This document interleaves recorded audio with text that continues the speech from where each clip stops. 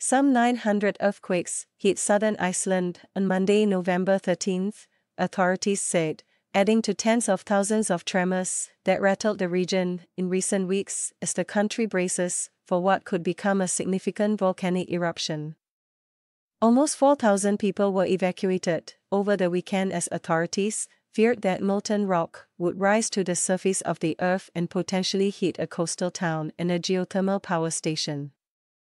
"We have this tremendous uncertainty now. Will there be an eruption, and if so, what sort of damage will occur?"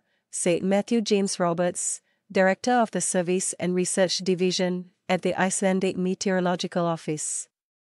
Inhabitants of the town of Grindavik described being whisked from their homes in the early hours of Saturday as the ground shook, roads cracked, and buildings suffered structural damage.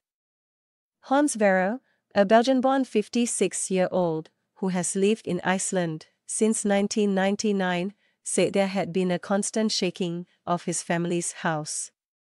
"You would never be steady, it was always shaking.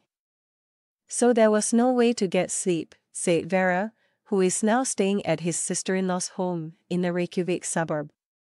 "It's not only the people in Grindavik who are shocked about this situation, it's the whole of Iceland," he said. Almost all of the town's 3,800 inhabitants had been able to find accommodation with family members or friends, and between 50 and 70 people were staying at evacuation centers.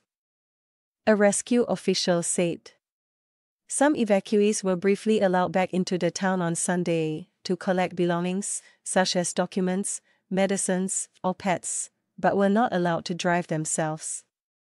"You have to park your car 5 kilometers from town, and there's 20 cars, huge cars, from the rescue team, 20 policemen, all blinking lights.